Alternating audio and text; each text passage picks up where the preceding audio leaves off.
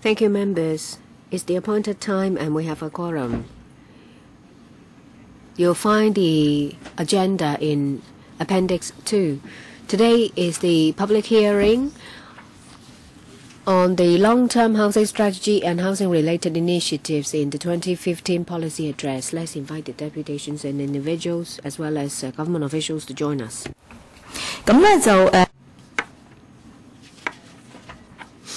I'd like to draw members' attention to the fact that there are 105 deputations and individuals who have signed up to come. And there is one deputation that is not attending, but it has given us the written submission. There will be 3 sessions. I ask members to be here as far as possible to listen to views.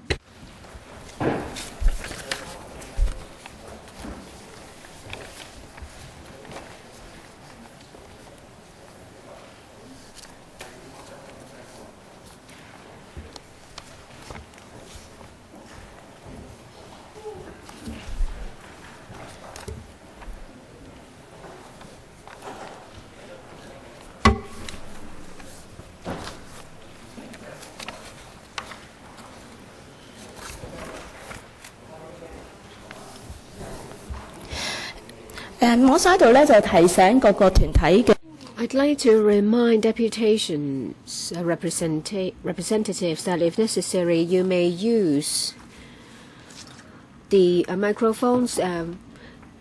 0 is the floor, 1 is Cantonese, 2 is English, and 3 is Mandarin or Putonghua. You have 3 minutes, but what you say and what is said in your submission is not covered by the Legislative Council Powers and Privileges Ordinance. And let me remind you all to refer to the various security measures stated in the notice to members of the public. It's tabled in front of you and is also attached to the information sheet sent to you. And if necessary, you may ask for one from the security guard here. If you have speaking notes, please write your name on the speaking notes and please give it to our staff members before you leave so that we can take reference from it. We'll now ask deputations and individuals to speak to us. But before I do that, I will introduce the government representatives to you. They are Mr. Stanley Ying, Permanent Secretary for Transport and Housing, and Ms. Agnes Wong, Deputy Secretary, and Mr. Alfred Lee, Principal Assistant Secretary. First of all, Mr. Yau Kin Wo. Thank you very much. Good morning, everyone. Housing is very important. It's not just about a roof over your head. It's about social mobility and societal stability and a sense of belonging.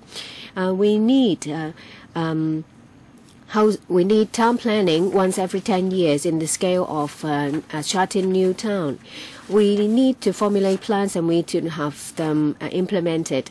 We welcome the THB for releasing the long-term housing strategy document. Well, there are over 270,000 applications for PRH, and they have to keep the target of 200,000 in the coming 10 years. So you see there is a big gap between demand and supply.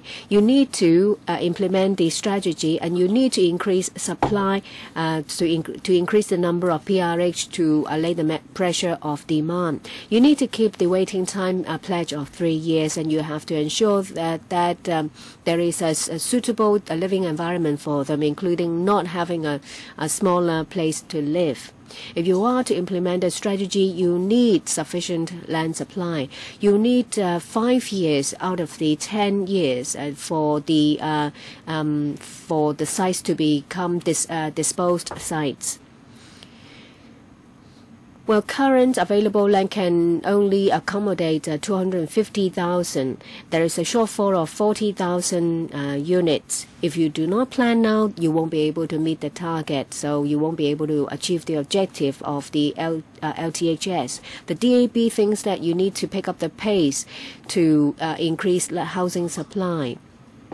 At the same time, well, there is resistance from the district when you propose to build housing. But what I hear is that people want to have more housing but there is no coordination, and the relevant supporting facilities are not properly explained to the district.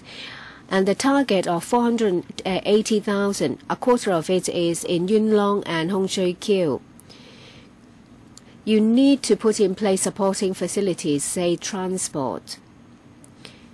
But nowadays, whether it is trains or buses from Yuen Long to the urban district is insufficient. A lot of the bus routes have been cut. And the Pt1 Mun train line has been shelved. When there is population intake in Yuen Long, we can foresee that for NT Northwest there will be a heavier demand for proper transportation network. It needs to be people-oriented. You need to have a comprehensive plan in place, healthcare, hospitals, etc. Next, Ms. Kwan. Rita. The CY Leung, the chief executive, said that the development of NT&E is to solve the housing problem of Hong Kong people. So it's impossible to not move people. And the government spent $120 billion, and billions of dollars of it is for compensation. And only 6% of the land to be developed is for PRH and HOS. And it will only provide 60,000 PRH and HOS flats. I'm afraid that this will not be able to meet the needs of the public. It's a substantial amount, only to build 60,000 units.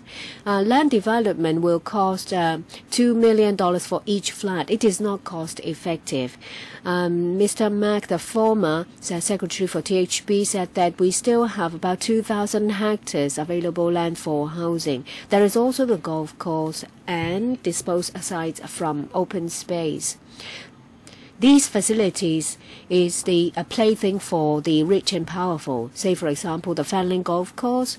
It accounts for 170 hectares of land. If it's used for PRH, it will be able to provide over 100,000 units.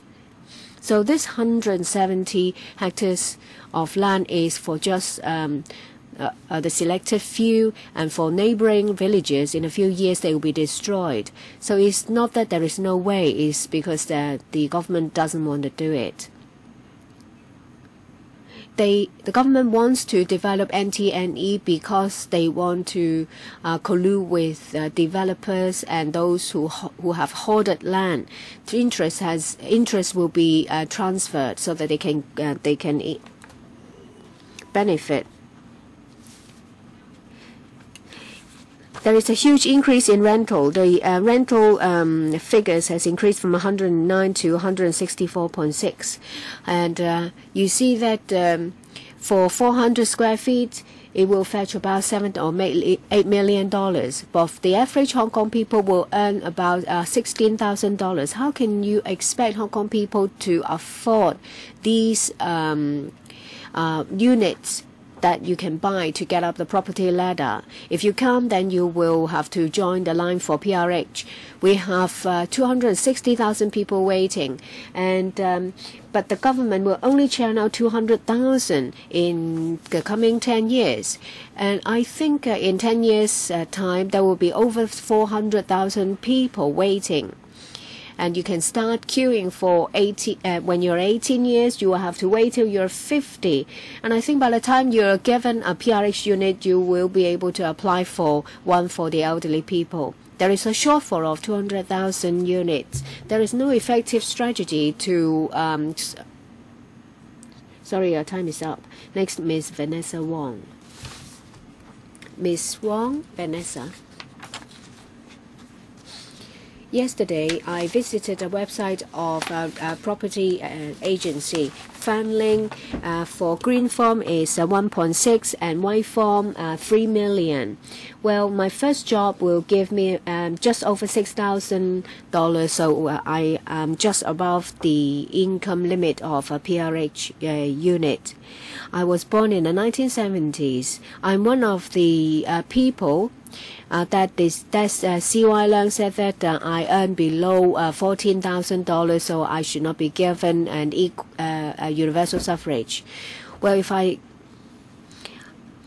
it's impossible for me to pay for mortgage because I will have to pay for, say, $10,000 a month if I have a mortgage term of about 25 years. I don't see any future, and I hope that SARS will come again and again because this will be my savior.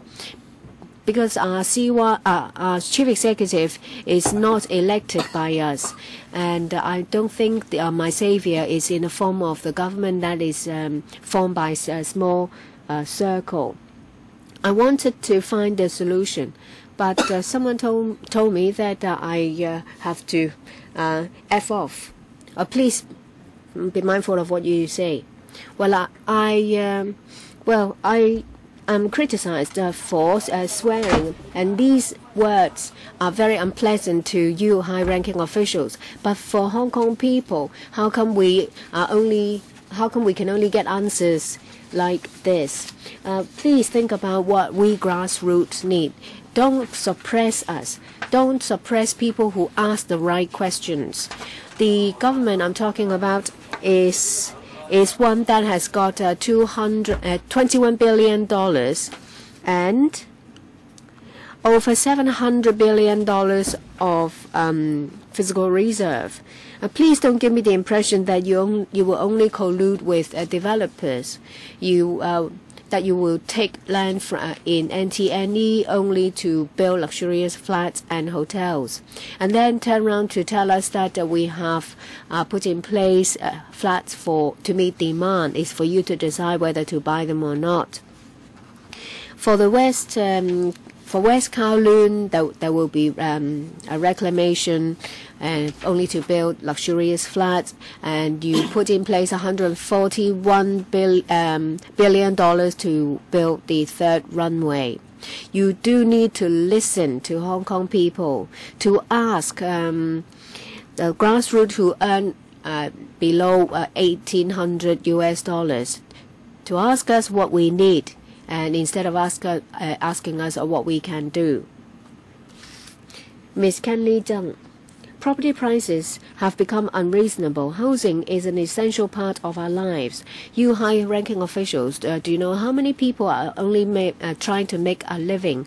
A lot of us are not eligible to apply for PRH unit, and they were not able to buy in the private sector. We have to ask for a salary reduction. But we're told that we have to buy according to our means. You know that in 2010 and 2014, over the period of 5 years, rental has increased about 30%. In the first 3 quarters of 2010-14, there was an increase of 9%. It's excessive. We can't even expect to rent, and we can't buy, and so people try to scramble to buy flats. There is only one line in the LTHS about rent control, and they use one page to explain why this is infeasible. They say that there are objections and there may be unexpected implications. I'm not going to talk about whether rent control should be there or not, but you need to explore the feasibility. There are countries or places that have successfully implemented rent control. Obviously, you've sided with landlords. And there is no explanation. Say, for example, in the second section of Chapter 3 of the LTHS, they keep talking about stabilizing the private property market. And they recognize that there is a tight supply. So what is the definition of a tight supply? Will they use indicators like the number of flats available? What about property prices levels? Well, the thing is that if you have money to buy the flat, you'll be able to buy more. If you don't have the first amount, you won't be able to buy anything. There is a widening gap. You shouldn't just think about increasing supply. You should put in place a proper framework. Please take reference from the housing policy of Germany. Well, landed property in Hong Kong is a commodity that you can profiteer. Well, you have to decide whether which is more important, an investment market or the housing need. As the LTH said, that Hong Kong families should be given assistance for them to get to have a flat. Lastly, well, no matter what policies you will launch, you need the trust of Hong Kong people, but there is no trust at the moment. We need a genuine universal suffrage with a civic nomination. To remind Deputations present that if you have any documents that you would like to submit to members, please hand them to our staff. Next, Mr. KAN Chi-Chung. Madam Chair, we have a total area of 1,104 square meters, and with a population of 7.5 million. Hong Kong is a small place with a lot of hilly terrain, so we are already living in a densely built territory. In the chapter regarding land supply in the policy address, it is proposed that GIC sites and the green belts can change its land use through the land planning procedure. The new administration also advocated relaxation of the development density so that we can relax the plot ratio and accommodate more people in buildings. I'm really skeptical of these measures, and I think it is against the intention, the original intention of the legislation. The whole purpose of town planning is to promote hygiene, safety, and to help the citizens and provide them with a better living environment. If the community we live in don't have sufficient facilities, our quality of life will deteriorate.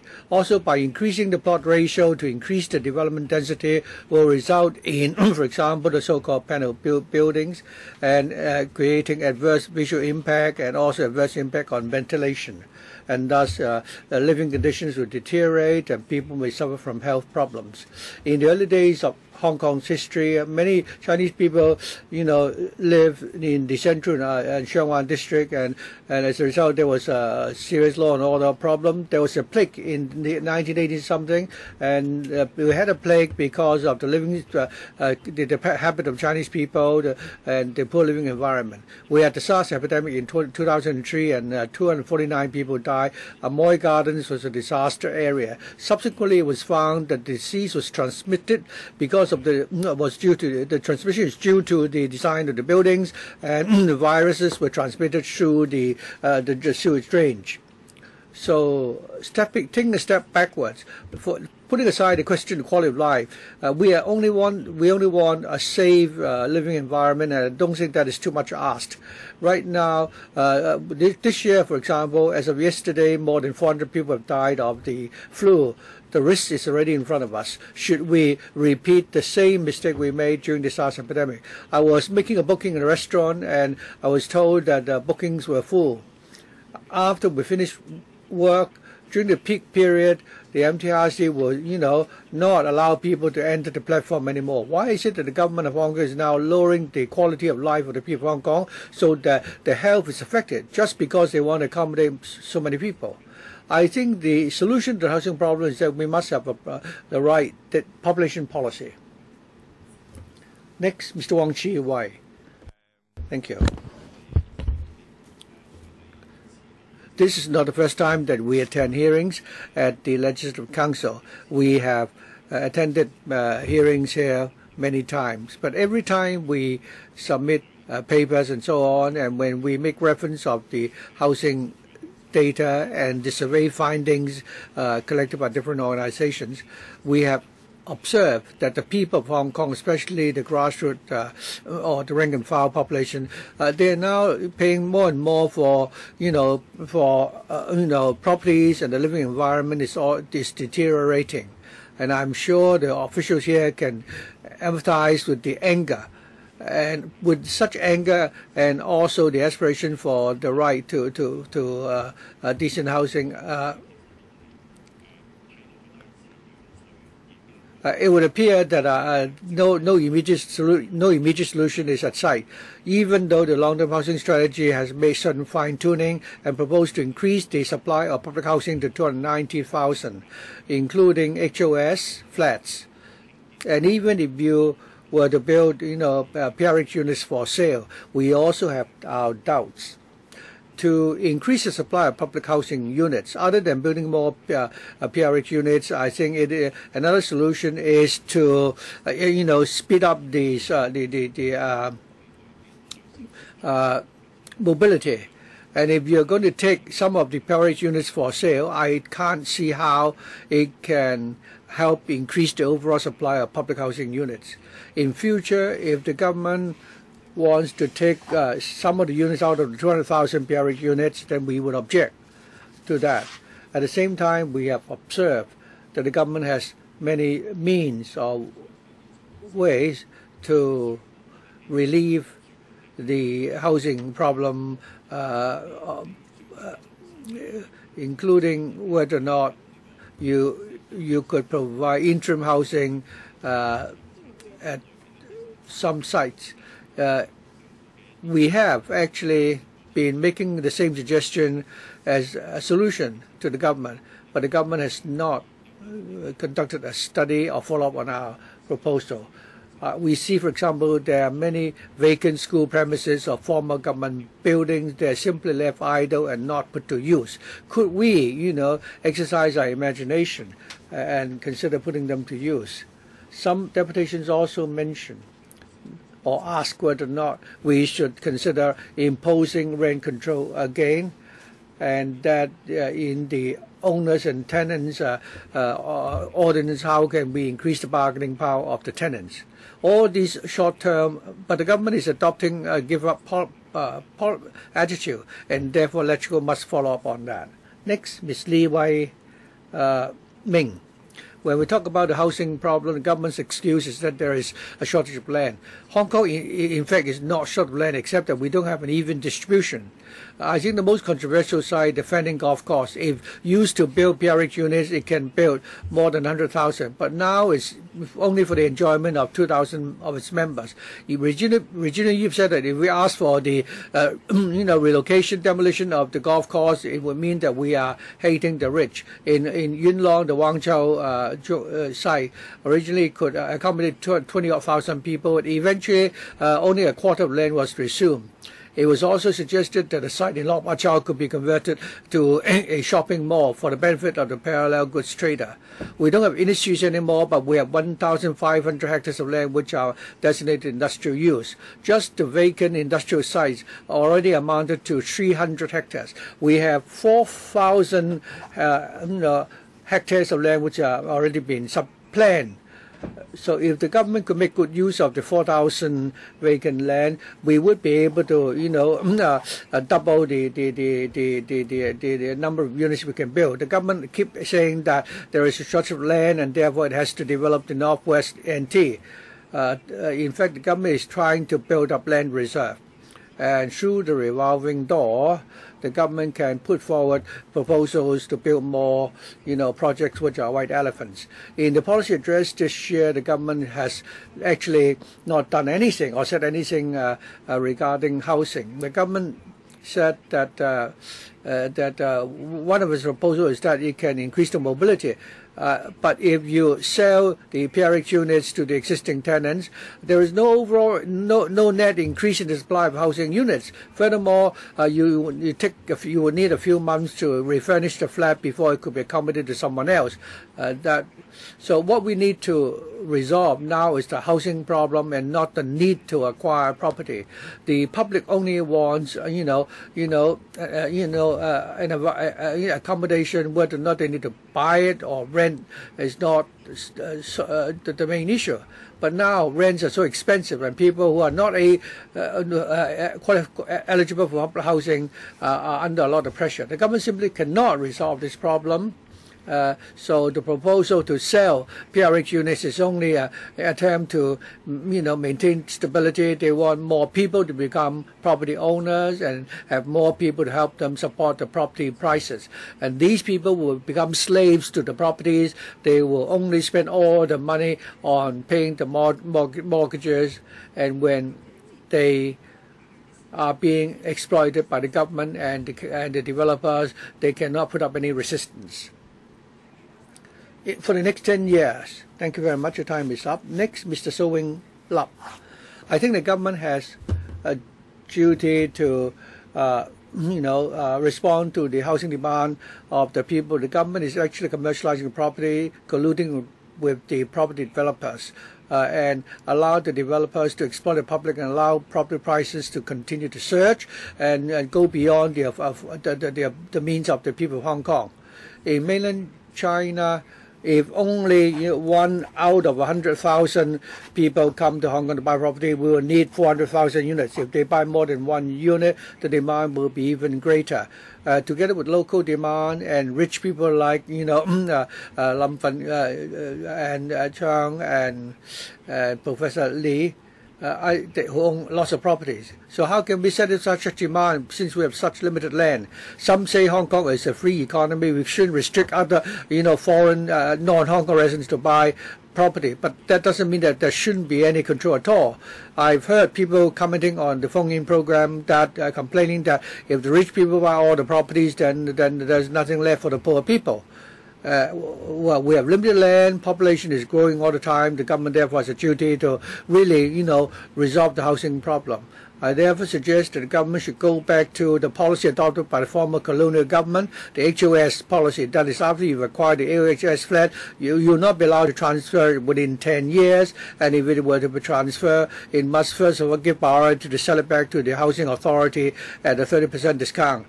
And then a certain percent of the profit made after the units being sold 10 years later should be given to the housing authority.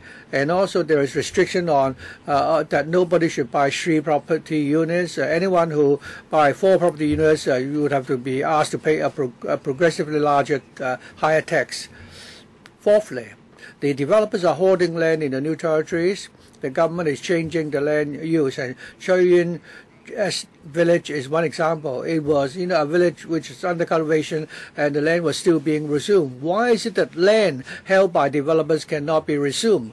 With these inept officials who are not dealing with the problem, we have people who are lying, we have we have all kinds of inept and inefficient officials sitting in high positions. So the situation is getting worse and worse. The government is bypassing LETCO, appointing the information technology consultant. It's proposing to build a 3rd runway, and it's in saying that it is ruling Hong Kong according to the law. So you talk about harmony all the time. Even the lobster. I mean it's a stinking lobster, and even you pass by the government house, you will be able to smell the stench. I believe the 270,000 people who are waiting for PRH units, it's not the PRH units are very attractive. It's just that the conditions in subdivided flats are really very bad. Many people living in subdivided flats are living in very poor environments. In the news, it has been reported that there is a bed space on top of the toilet bowl. It's rented for $2,200 per month. We all understand that the rents for the subdivided flats are becoming more and more expensive, and people simply cannot lease suitable premises. They are forced to lease smaller subdivided flats. When you only see that there is such a market, and where they are therefore leasing out very, very small units. As a result, people are now living in flats or units which are not suitable for human habitation. So I think the government should resolve. The government should not only increase the supply of public housing, it should also impose rent control. Many tenants of subdivided flats are living in very poor conditions. Other than the physical environment of the unit they live in, it's very often that they are forcibly evicted. They may only enjoy a 1-year lease, and with 1 month 1 month notice, they could easily be evicted, and they are worried that they could be easily evicted. And many people, therefore, are joining the waiting list for public housing. In the past, many of our friends living in private property prefer to live in private property because it's more the conditions are more stable. But that's no longer the case. Whether you buy or lease private property, there's no way out. I mean, if you want to buy, you can't afford it. If you want to rent, it's too expensive. At the same time, if you want to wait for public housing, it's taking too long. So the solution to the problem is very simple. The government only has to impose rent control and build more PRX units. The government always say there's no land. We know that there is a lot of land within the urban area. The URL, for example, has been demolishing old buildings, but the properties that develop are all luxury apartments and cannot really help solve the housing problem. The rich people are not short of housing, it's the poor people. So I think the URA and the government can actually build public housing on urban land. The government will say they don't have the money. But if the government has the will, I'm sure there won't be any shortage of money. I mean, the government is able to spend so much to build a new airport. So long as there's a will, I'm sure they can do it. Next, Mr. Wang Sai-man. Well, I was born in Hong Kong. When I was young, before you announced the scoring system, I already had 129 marks. I thought that after a few months I would be eligible for public housing. But after you've been, adjusted the criteria, I have to wait until I acquire another more than 10 extra marks before I'll be eligible. For those of us who are earning less than 10,000 a month, I normally am otherwise a normal person, but I'm now under so much pressure that I have to I'm suffering from mental health problems. I understand that when Donald Trump was a CE, they had not built any public housing units during the 5-year period. You are now proposing to build PRX units, but you are cheating us by playing with the figures and giving us false hopes. While we are waiting, we don't have the opportunity to live in subdivided flats. So does that mean that we have to sleep under the flyover? The social workers kept saying that they will help us. So did the government. You only need to go to Samchepo and the poor districts. You take a look at the subdivided flats. You'll know that they're not suitable for human habitation. So I hope the senior officials will try your best to resolve the housing problem. At least you can, for example, build the former resettlement area type of blocks to accommodate those who are waiting for public housing. Next, Mr. Leung Chi-Wai. I am a member of the concerned group for the low-income earners in Kui Chung. Recently, I've been looking for a flat, and I discovered that they're all very expensive. I used to live in Wing-yee. The rents were about $5,000 a month, and I was living in a large unit. A few years ago, I started to live in a subdivided flat. I was paying $3,000-4,000 a month. This year, when I started to look for a flat 2 years ago, for a single bed space, it already cost $3,000. It's really incredible. So we're now being forced to live in industrial buildings. Have you considered that we could allow industrial buildings to be developed? While you say that you cannot change the land use, but some industrial buildings have already been converted to become hotels or hotels and apartments. So why won't you allow such industrial buildings to be converted to residential units? Regarding the allocation of PRX units,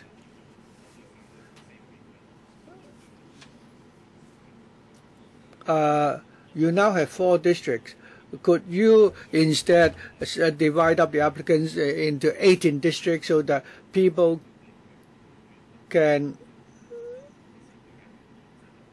have a clear indication where they will eventually be allocated housing PRX unit?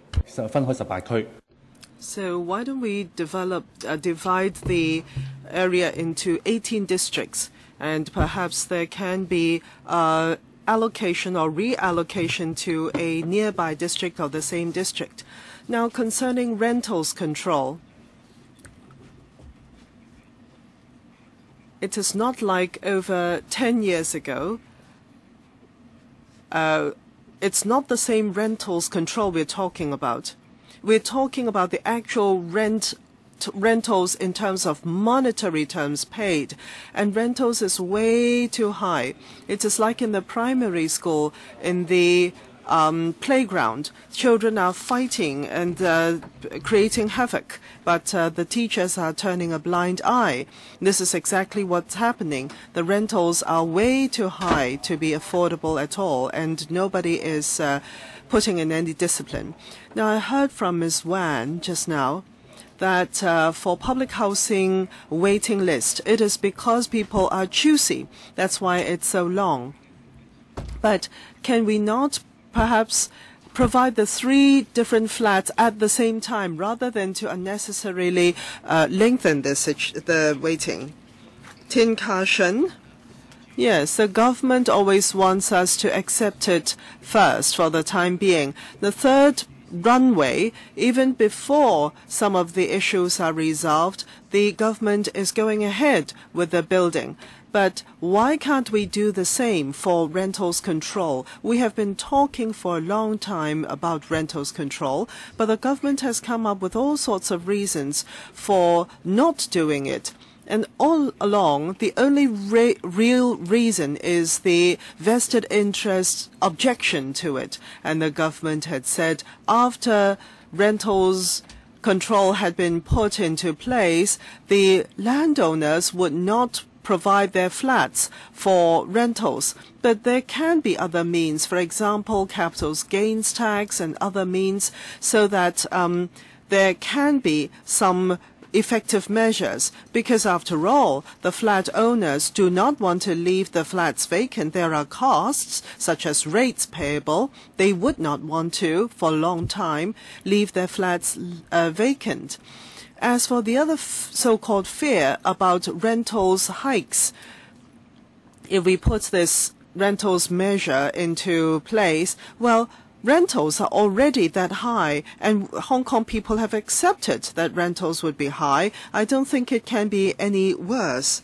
There will be other people who will want to speak about that, I am sure. Now, if rentals control is problematic, perhaps the government should think of measures to improve on it and optimize it rather than to avoid it.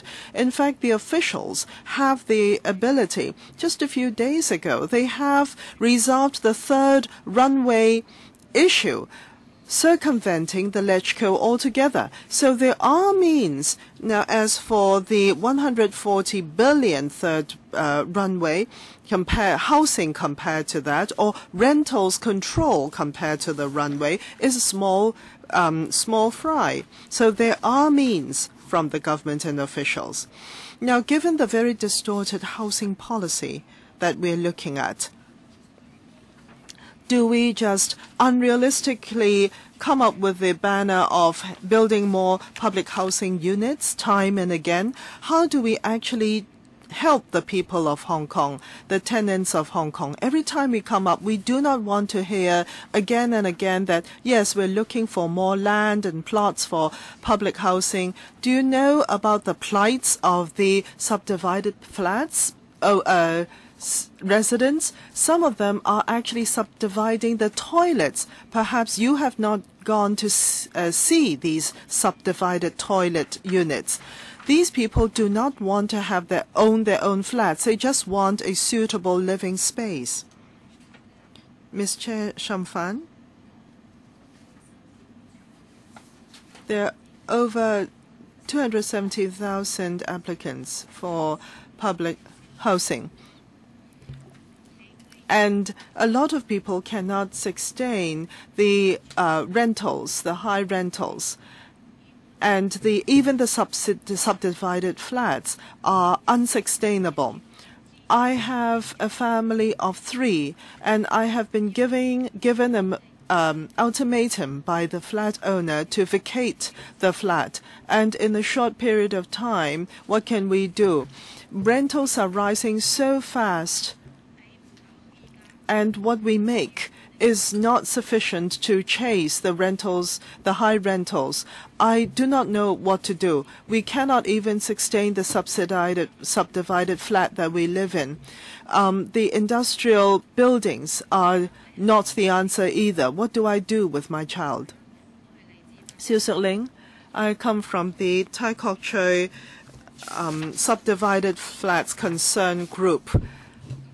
We are talking about rentals, environment for a living environment, etc. I have two suggestions to make. One, that the government should come up with a rentals control ordinance, because rentals are very high, land costs are high, and it is very difficult for the people of Hong Kong. People are getting poorer and poorer, and in order to pay the rents, people are saving on food and other living expenses. We suggest that, one, there will have to be a mandatory 1 year fixed and 1 year flexible tenancy contract between the flat owner and the tenant, and the increase cannot be more than 30%. Now, $4,100 is the rental for my subdivided flat, and if it goes up to over $5,000, I cannot afford it. With inflation, which is already quite unsustainable level, housing cannot be like food or other living expenses. You cannot import from overseas. Local products, where there is supply problems, we can import to make up for the shortfall of supply. But land and housing, where there is a shortfall of supply, they cannot be imported.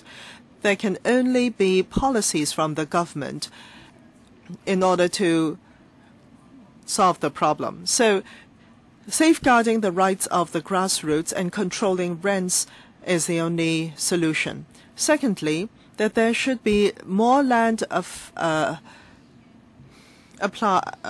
available for public housing. There are in the urban areas redeveloped plots as well.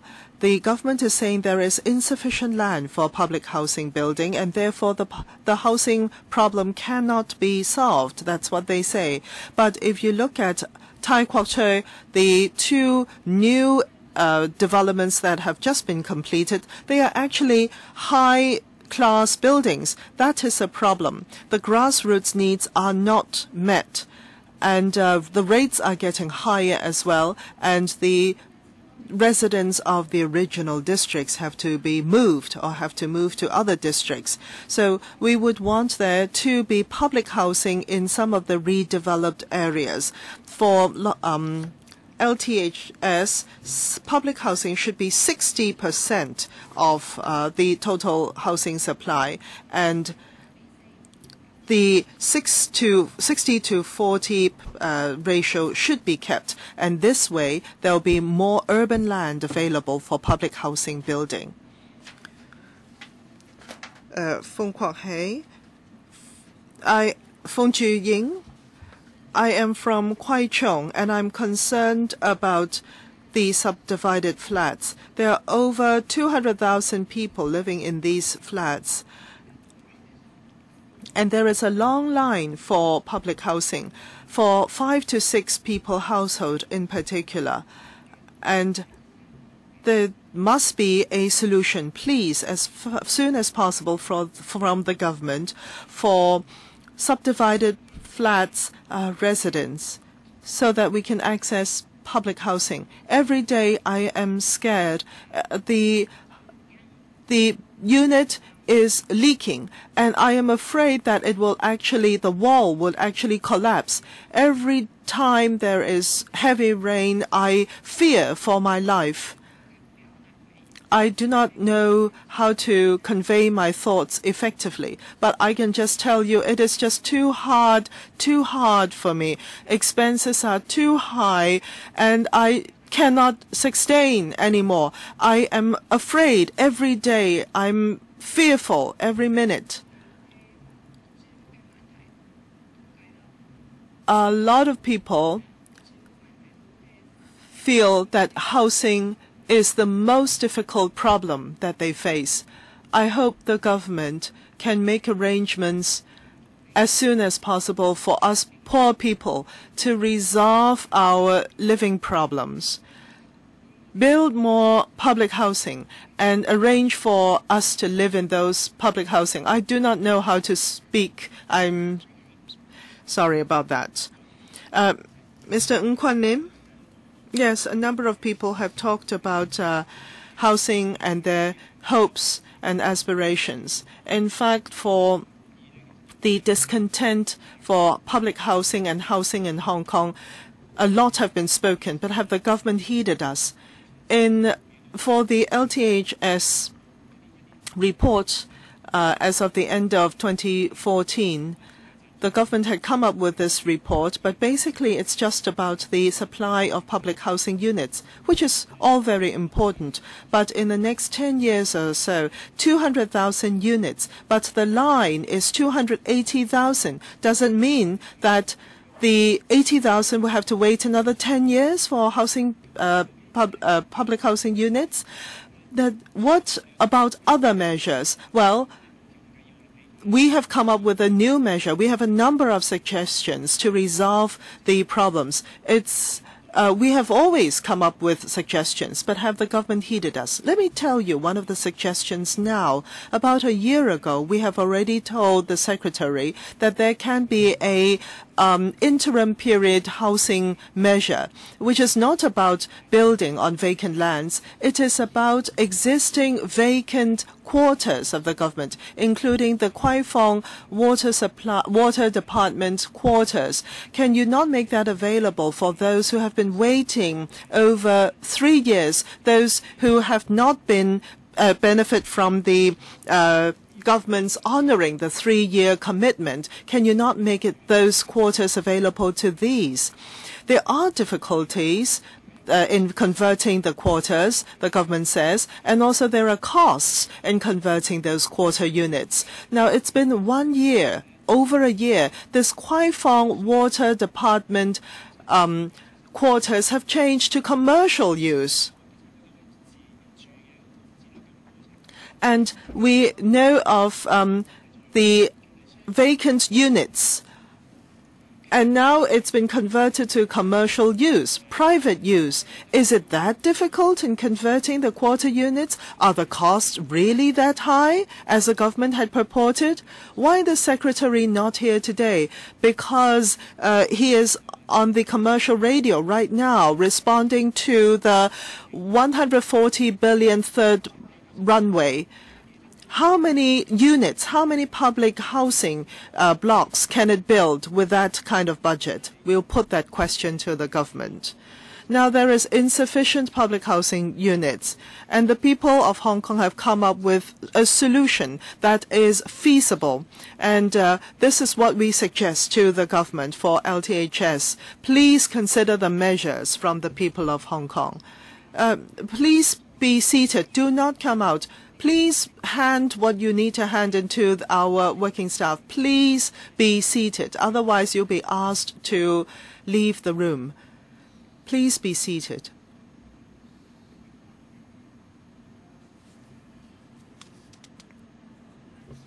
I am from Kwai Chung. I live in the subdivided flat. There are over 270,000 people waiting for public housing. And because of unsustainability, they cannot pay the high rentals, and the subdivided flats that they live in are getting smaller and smaller, which is exactly what my experience had been in the past 2 years. My subdivided flat or unit was $3,000 in rentals, but the landowner said that he needed to renovate, and I had to move to another place. And after less than 3 months, because of water leaking in my unit, I told the owner. The owner said, well, he'll fix it, but he never did. And then last year, he raised my rentals. Not only did he not fix the leakage, but rather the owner previous, which had this $3,000 unit, it's now increased by 100%. $6,000 is the rentals now for the same unit. Now, I suffer from ill health. I have a family of 4. I cannot pay high rents.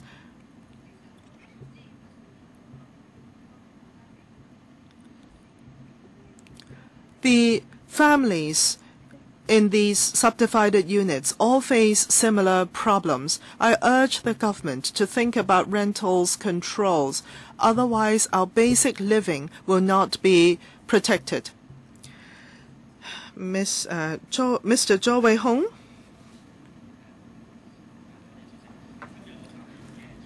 Thank you. I would want to respond to the 2015 policy address concerning the building of the housing ladder and the increase of public housing units. The government had done nothing in the past 1 year, achieved nothing except for the 10-year 480,000 private public housing units objective. But the content is still empty. It is still helpless in resolving the housing problems of Hong Kong. There had been subsidized measures, private housing building, etc. But many of them had been cut short and abolished. I think the government should review these measures and to learn from experience and to respond to the needs of the Hong Kong people for housing. In 1998, there was the objective of 70% of Hong Kong people owning their own homes, and there, with all the measures, only 70% of the promised flats are sold. And we urge that the government live up to the commitment, but they have not done so. In the present policy address in terms of selling public housing, with the green form pilot scheme providing opportunities for home ownership for public housing residents and to build that ladder for housing, there had been leverage effect and to increase the circulation of housing units. But with the new homeowners scheme pre-sale, the price is still too high and outside of the reach of the ordinary person, and it is therefore a hindrance to the circulation of the units. And therefore we urge that there should be another ladder, another rung to the ladder built. And this green form measure that had been come up recently is a step in the right direction. And the 70 billion had been dropped to 200 billion in recently. And there will be another 200,000 units to be built. And this is a grave public grave burden for public finance. So I would want to urge that there is sale of public housing units, and there will be upward mobility, lessening of the financial burden of the housing authority. Your time is up. Ms. Lee Mei. We come from the Western District, subdivided flats. For 10-year housing policy, if the next 10 years is like what Mr. Chung, the Secretary, said, then it is hopeless, because it is nothing but study, and it's come to naught. It's been 10 years since the amendment of the ordinance. Why had there not been any review of rentals control?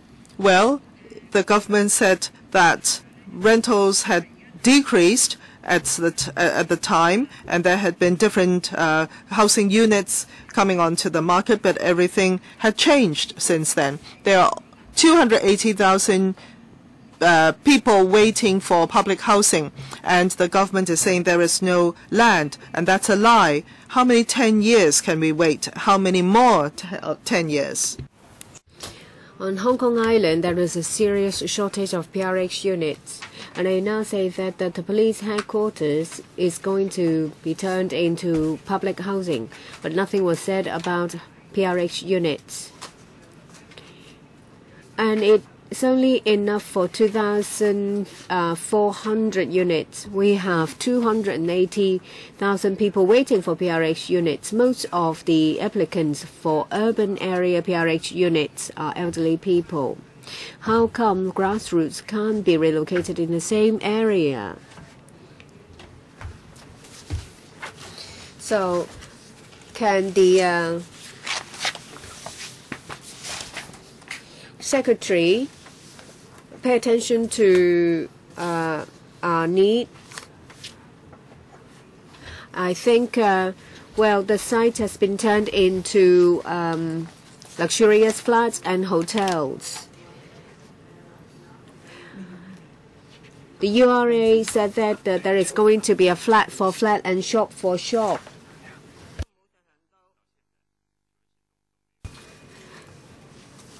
Well, our association has 3 requests. Set the timetable for reviewing rent control.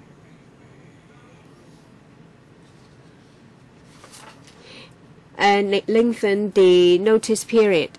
In the coming 10 years, increase the PRH supply in the Hong Kong Island. After URA has taken the sites, there should be 60% of units being... Sorry, your time is up.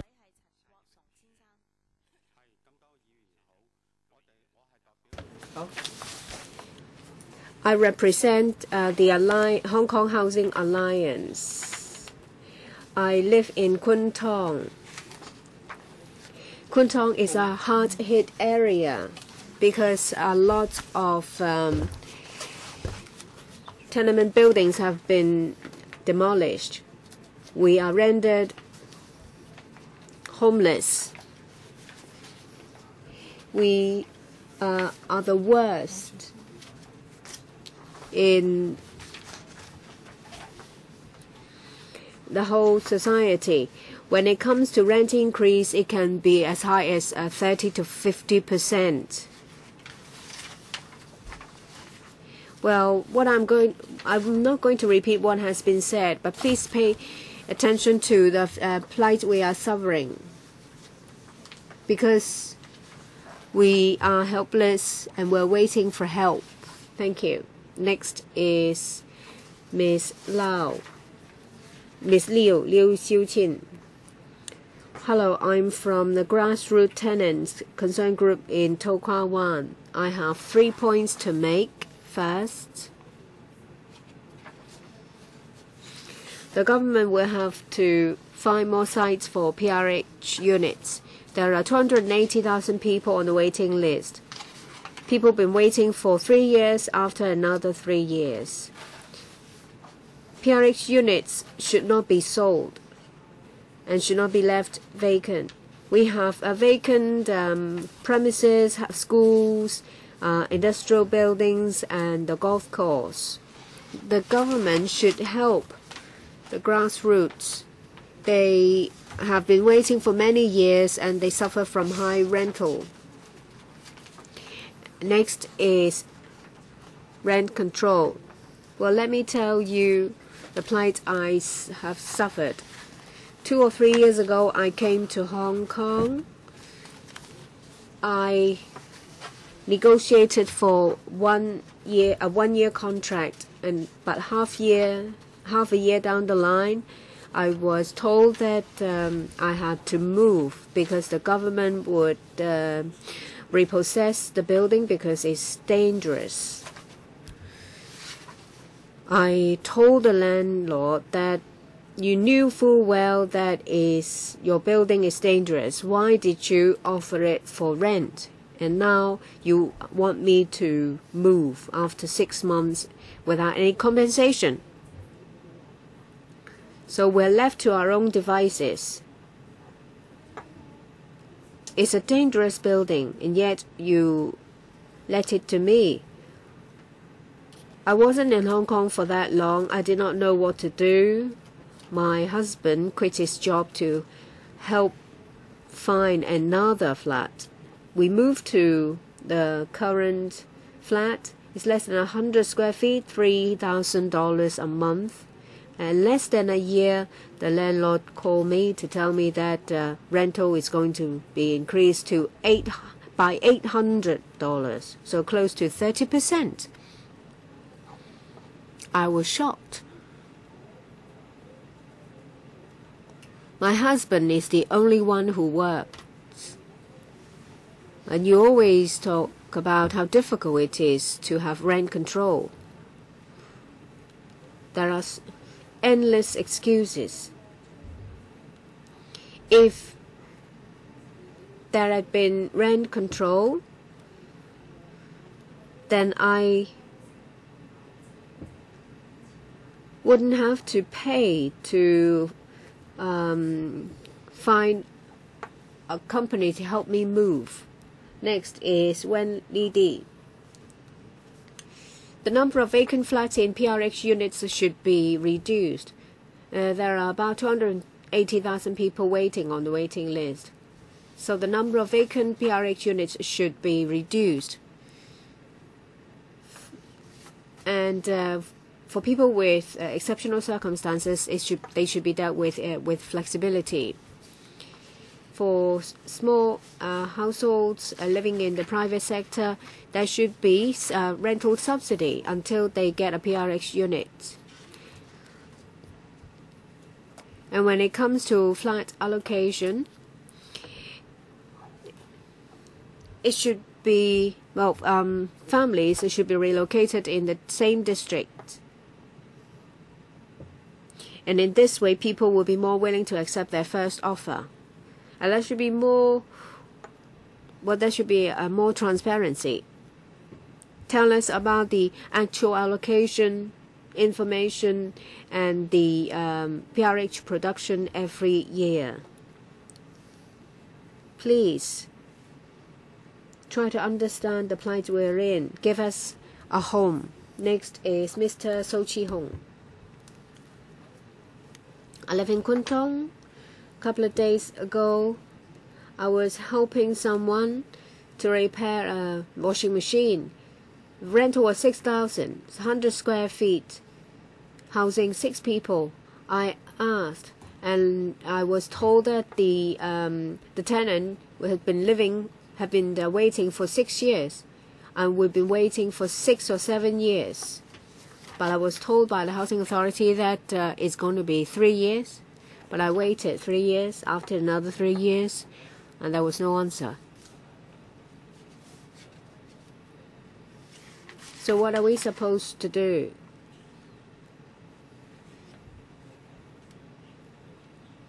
In 2012, there was a HA paper.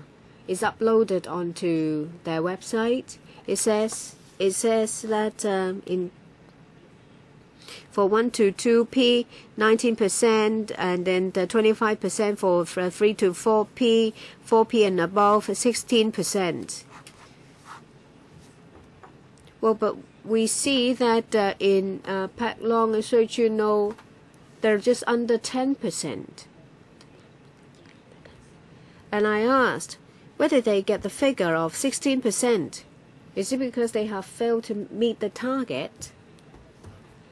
And for 3P households, it take them 5 years to be housed. And for 4P and above, the quickest one has waited for 7 years. So if it's 5 households, well, for them to be housed, I think it will take altogether 20 years. It's a very long time.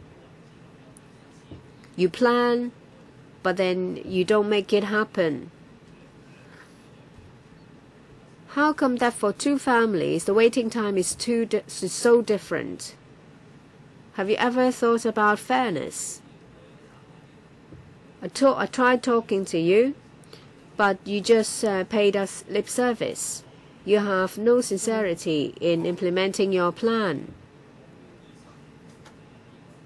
You said in the coming 10 years there is going to be 200,000 PRH units, but it's just enough for those who are already on the waiting list. What about those who will apply? They have to wait for another 20 years.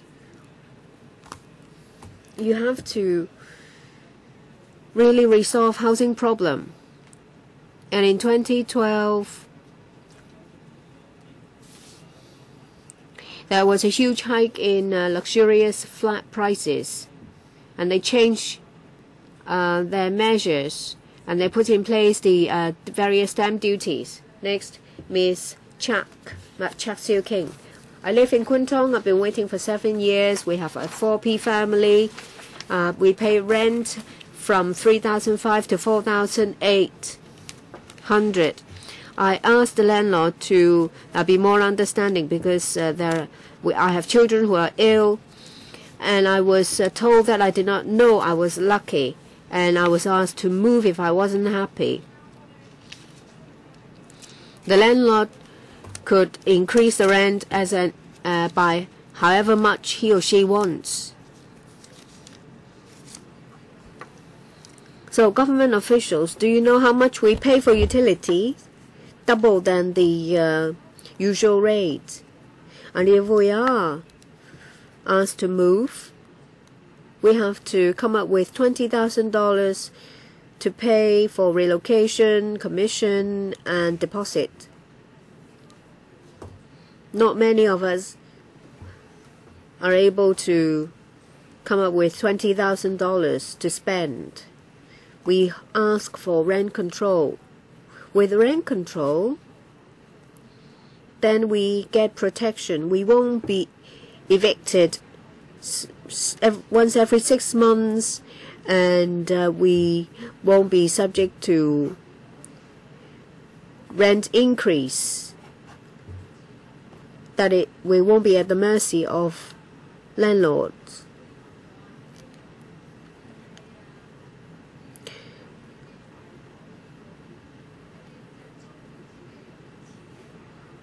We have to buy our own air conditioners. And if we are forced to move, we can't take the aircon with us.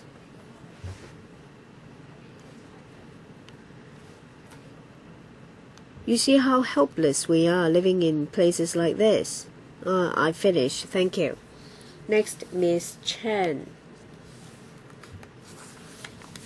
I also live in Kwun Tong. My name is Chen Chi-Hui.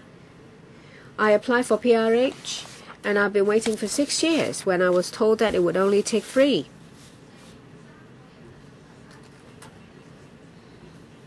Well, I don't think many of you will have to share the bed with your 13-year-old son.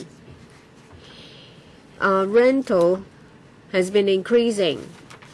It was increased from 1,400 to 2,200. And if you have a bigger household, it's even worse. 6,500 to 7,500. I asked district councillor. I told the councillor that it's a poor living environment, and I did not know.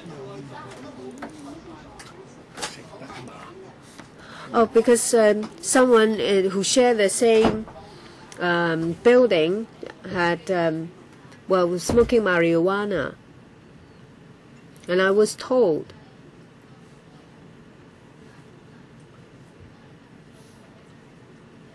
that I'll have to get a divorce before I can get a flat within 3 years. We have a good family, but do I have to break it up to get a PRH unit?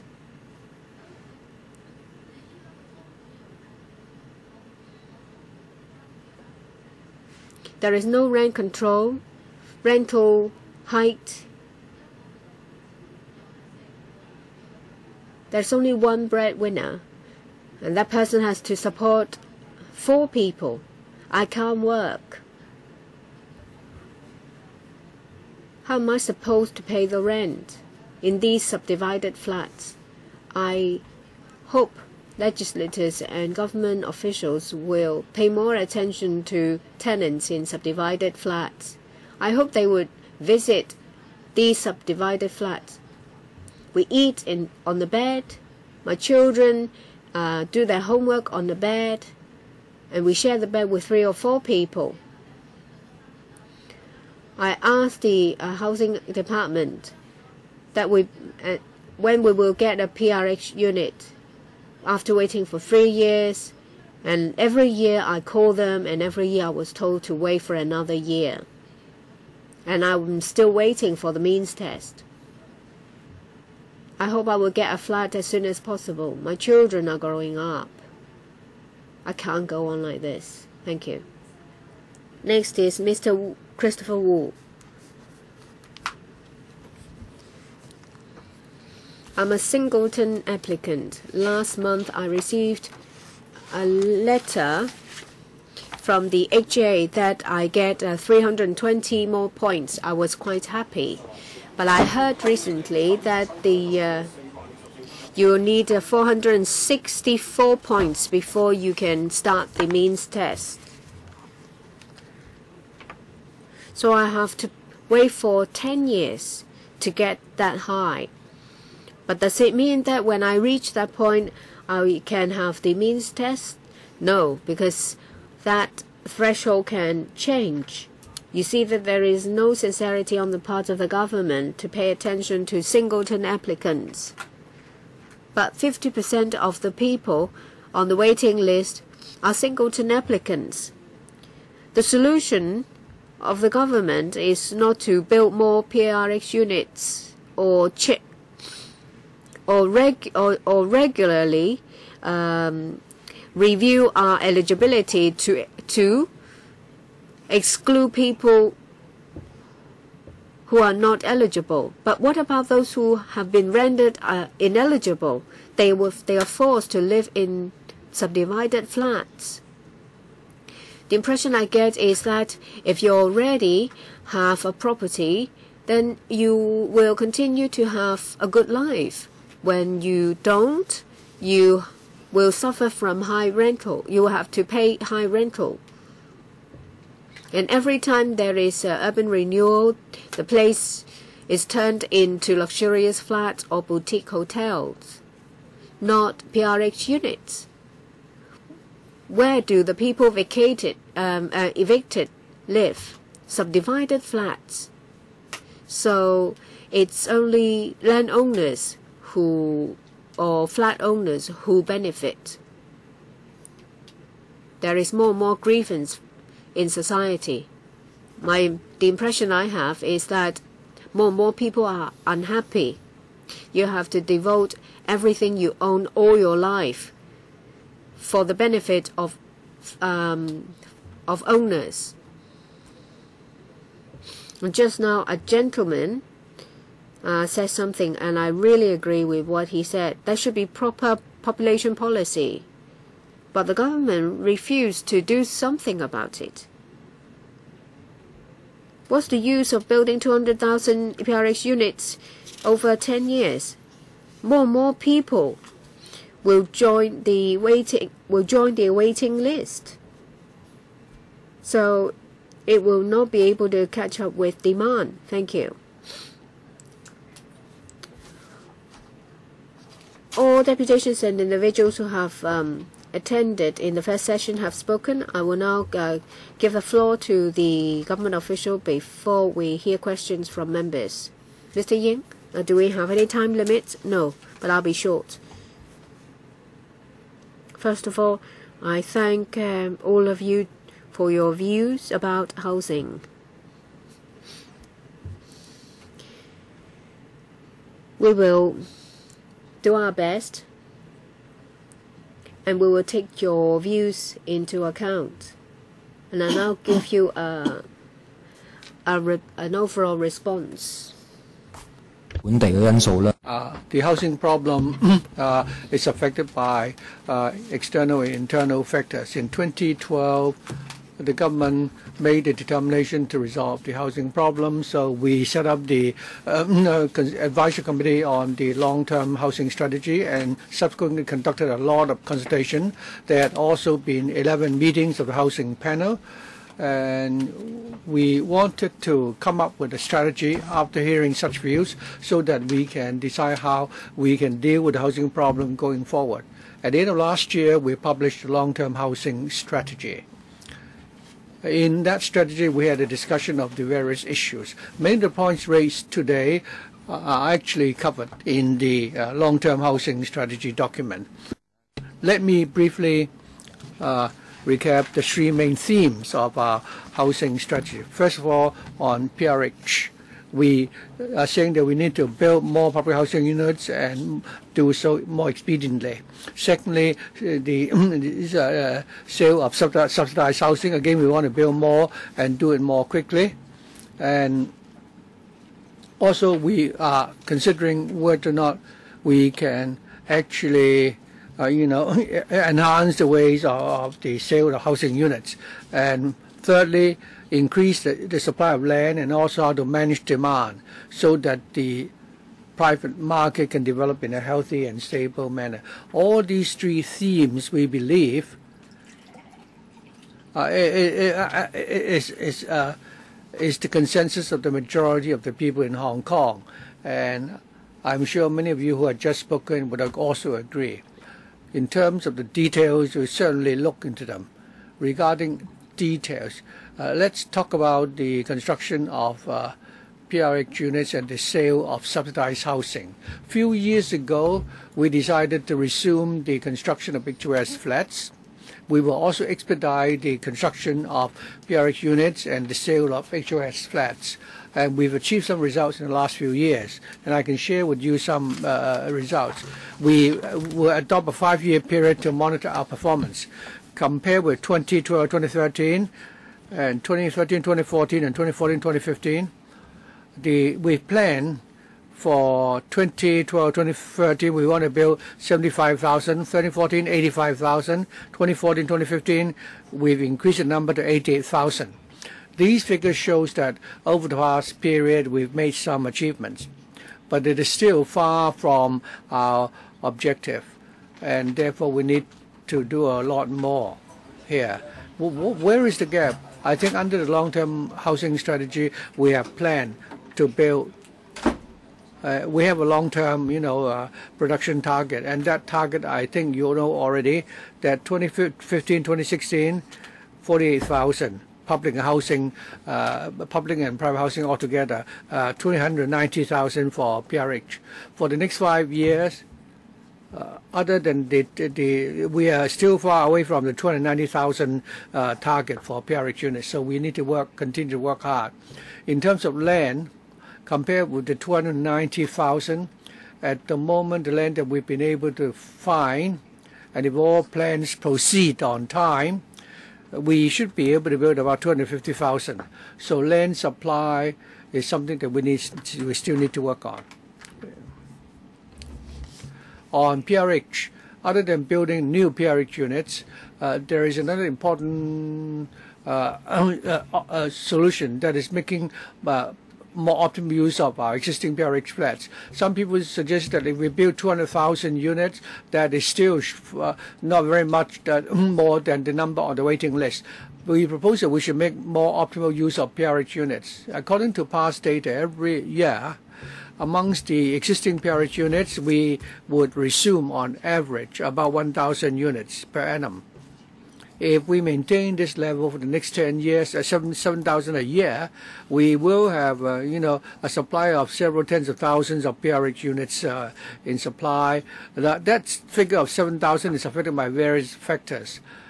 First of all, there are those who are living in PRH units and who should not be eligible according to our policies. And we have this great responsibility to identify those people who are not eligible and are abusing our public housing units and try to minimize the number of these people.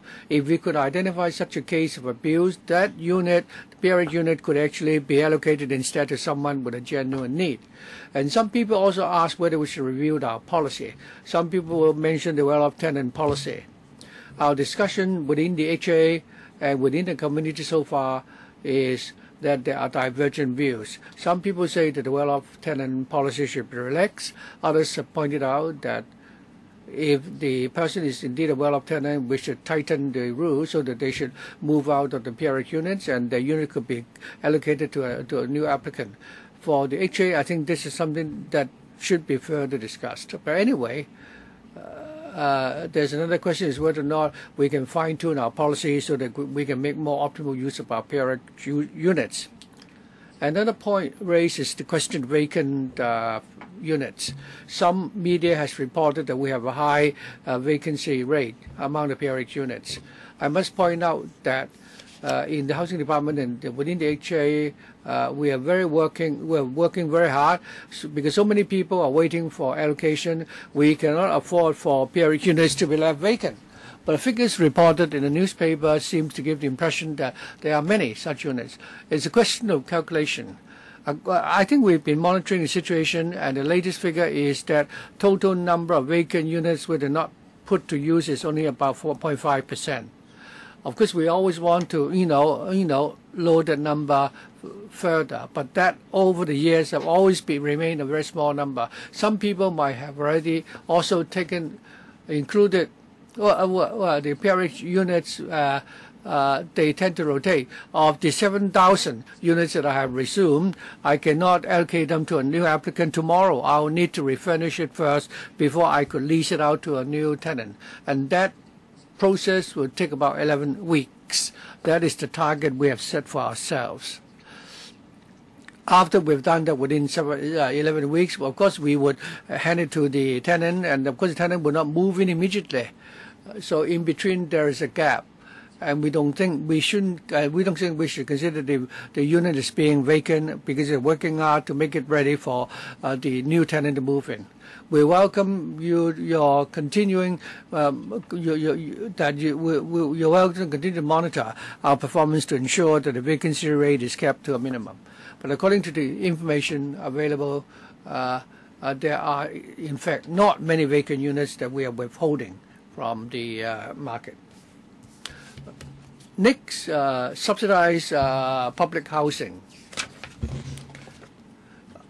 The HOS flats that we have been building, we've now decided to resume the construction of such flats. For the next 5 years, we're going to build more than 10. We're going to sell more than 10,000 units. There were about 2,000 units which were pre-sold last year. The policy address also mentioned that for 2016-2017. 2015 to 2016, there would be more HOS flats built.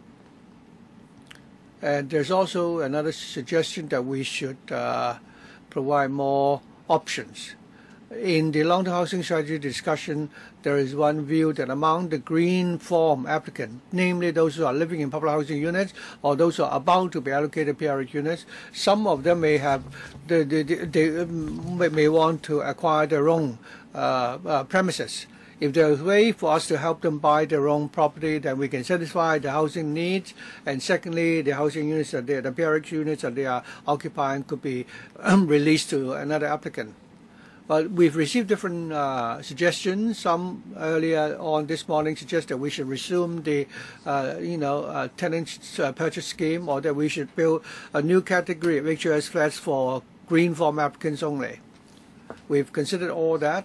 In the policy address, there's a discussion about, green form applicants buying such units, and we've already asked HA to look into that possibility, and the housing department is also collecting the views received, and when we have any mature proposals, we will go to the subsidized housing committee of the HA to see whether or not they're willing to conduct a pilot, and if so, how should we do it. So the policies and so on we will continue to pursue. Another point which is not mentioned today is that we want to expedite the construction of these units for sale. We would like more people to help. Historically, we have the PSPS scheme, which has helped us build almost 100,000 HOS units. We are now, based on previous experience, we can see whether we can launch a new scheme and also incorporate the PSPS model so that we can, we'll be able to sell these subsidized housing more quickly. Furthermore, how can we make use of the existing HOS flats? It's also another issue that we've looked at. We have a pilot which is called the White Form version 2, and we want to see whether it's worth pursuing further. Recently, it was also announced that the Hong Kong Mortgage Corporation is now offering a service for owners to consider raising funds to pay back the premium they owe the government. And thirdly, the private market. Many people today have also touched on this area, and especially they put forward ideas like rent subsidies or rental control. All these suggestions have also been discussed in our long-term housing strategy. In our strategy, housing long-term strategy, we are saying that in the private market, it's still supply-led. For the next 10 years, we'll be able to have sufficient land to build 190,000 units. That's for the next 10 years. But for the next 3 or 4 years, and because of the efforts that we've made, the supply should be more than 70,000 such units in the next 3 or 4 years. And this should be considered a peak for recent years. Hopefully this can also relieve the supply and demand imbalance. So that's supply. On demand, we've also adopted some measures to control demand. The 3 measures. The first one is to tackle short-term speculation. Secondly, to tackle demand from non-residents, and thirdly, to tackle those who are buying the second property. Last month, we reviewed 2 such measures. That is, how do we tackle short-term speculation and also procurement of property by non-Hong Kong residents. The figures show that with these measures and the additional stamp duties imposed, these 2 types of demand have now fallen drastically. As for the third measure, against those who are buying their second property, the Financial Services and Treasury Bureau will monitor the situation. They will conduct a review and publish a report shortly. The FS always say that for the private market, we'll closely monitor the situation, and if need be, as I said, all the demand control measures, we'll certainly adopt them when necessary. Ultimately, the whole long-term housing strategy has a central theme. That is, the problem comes from the imbalance between supply and demand, and the ultimate solution is that we should, increase supply. Unfortunately, it takes time to build houses. Although we've already made a start in the last 2 or 3 years, we've expedited the supply. And I also reported to you some figures. The speed of the increase in supply has quickened, but there is still a gap. We hope we will expedite the construction of different types of housing. What we need are resources. For the Housing Department and the Housing Authority, finance is a problem. The government, in the light of that, and the AFS has also announced that he has set up a housing reserve fund. And out of the government surplus, a certain amount will be put into a reserve fund so that the HA will have the support of this fund. In terms of manpower, this is something that we will be working on. But what I wanted to talk about most is land, because if there is no land, we will not be able to build. If we read the newspapers, or those who are familiar with the situation in different districts, we've gone to the different districts to talk to the residents as whether we can build housing on different types of land. Of the 290,000 target, we're able to identify land to build 250,000. We want to have the support of the whole community before we can find sufficient land to build housing. Some of the deputations mentioned the 3-year average waiting time for public housing. I think many members have also made the same query, and I've also explained that we are also concerned about this phenomenon. The HA always would analyze the situation. When we actually allocate PRH units, some people are allocated a unit within less than 3 years. Others have to wait for more than 3. Ultimately, it's a question of supply of PRH units. So we therefore must expedite the construction of PRH units. A detailed breakdown will show that for those who have waited for more than 3 years, there are various reasons for that. Sometimes it may be that they want to choose a location that is in the urban area, and they don't want to be offered a flat in a more remote area, and hence they have to wait longer. Or the family size might be a bit large, and the supply of larger PRH units are relatively short, and therefore they have to wait longer. The question people preferring to be allocated PRH units in the urban area is a problem. If we have land that we can build a large number of PRH units in a remote area, it will not help those living in the urban area. They would still prefer to be accommodated in the urban area, but the urban area is already built up. So when we go to some districts, we say that the urban area is already built, the sites available are not large.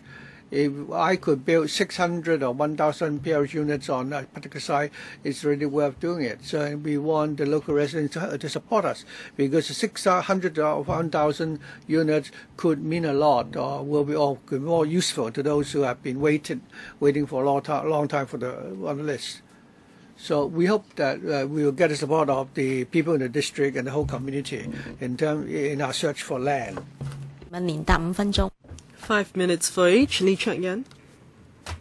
Madam Chair, having heard the Secretary, in fact, he's not heard the people who have come up. I thank the individuals who have come up today.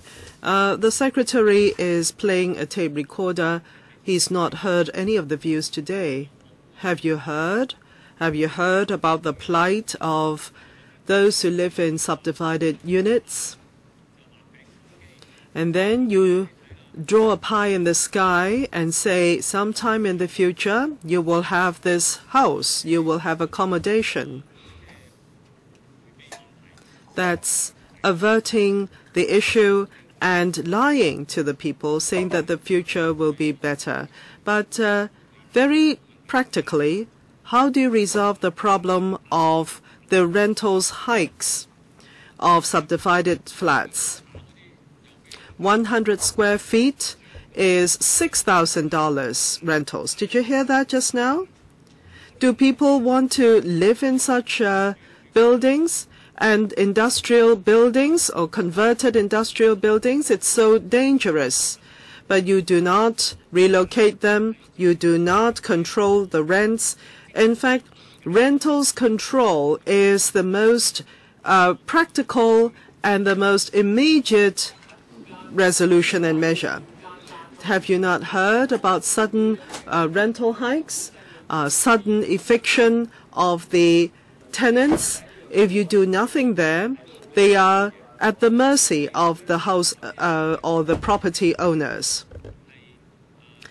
I heard two friends who were describing situations of singletons, and you said that the 464 formula that you have, plus the threshold, had added to the number of points that's needed for allocation to singletons. 2002, a 49-year-old, waiting 10 years in 2012, still fetches 450. Because of the increase in the score required, he still falls short of the 465. So these people do not have a chance. So do they have to wait till 60 years old? Are you lying to them? Are you leading them on? A third issue. Why don't you just admit to it? You cannot do it in 3 years. You cannot achieve the 3-year objective. It basically doesn't stand. Extended city or expanded urban area waiting for 5 years. We heard a friend just now, a family of 6 waiting for 7 years. Why don't you just tell people that it's not 3 years? It is actually 5 years. Isn't that the case? Why don't you make it clear? I mean, the HA also knows that they are lying to the people by saying 3 years waiting time. Now, I think I heard you saying that the green form applicants can apply for home ownership. The green form home ownership. If I understand the situation of the green form applicants, they do not have the money. And what you mentioned just now, this green form home ownership scheme is not part of the LTHS. And you mentioned that you have to refurbish the units, etc.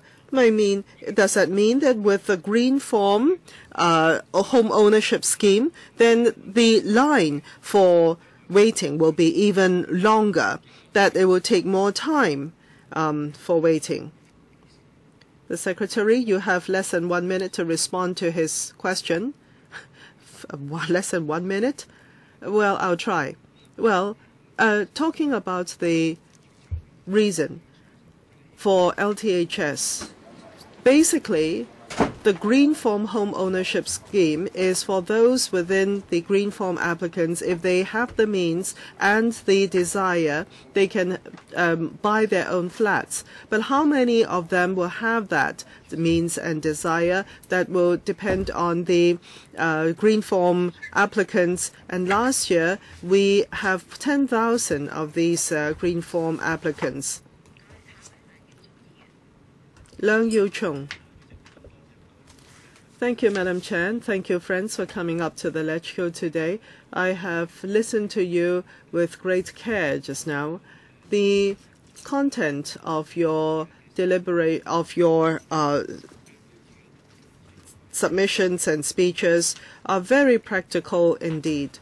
The pressure that you face is very clear, and you have told the government very clearly as to how you feel. The Secretary's response just now was cold. He recited his speech, basically.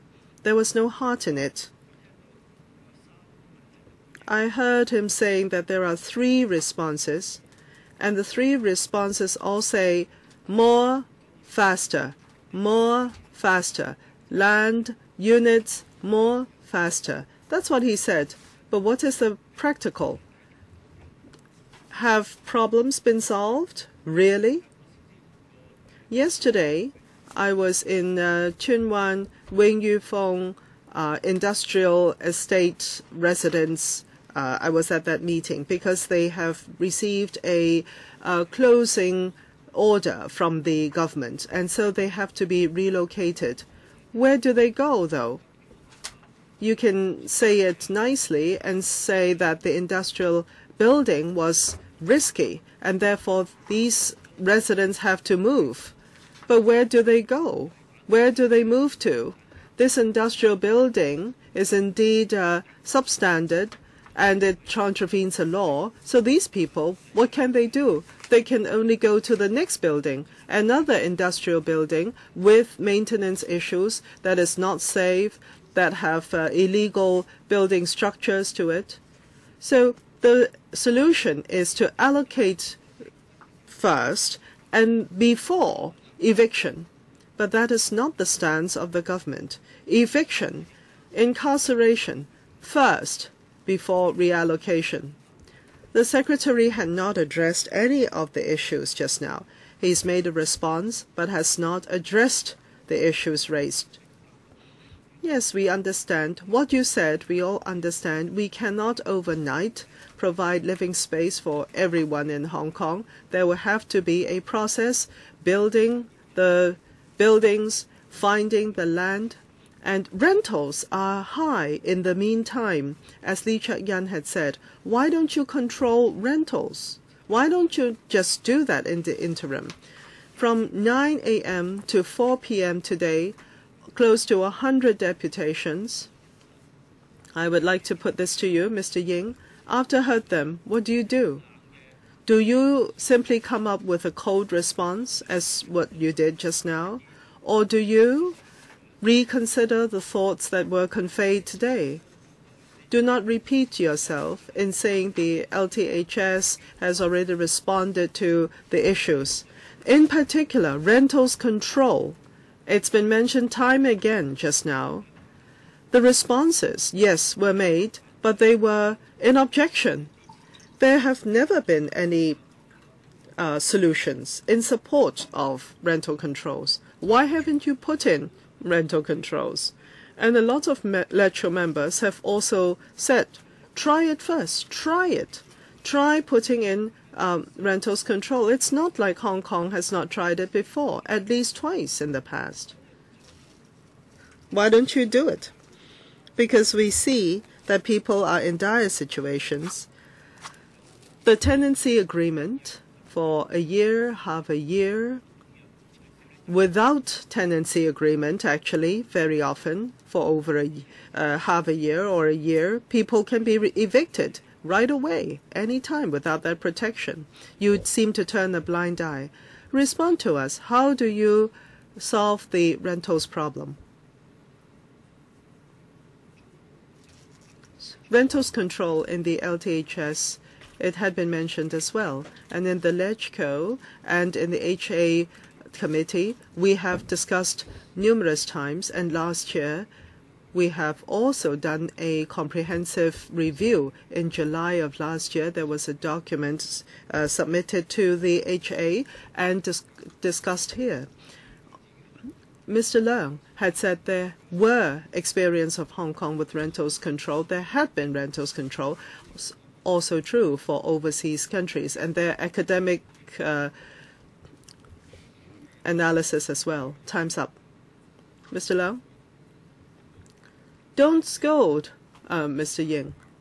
Ying was not responsible for housing before. They have changed seats again, these department heads.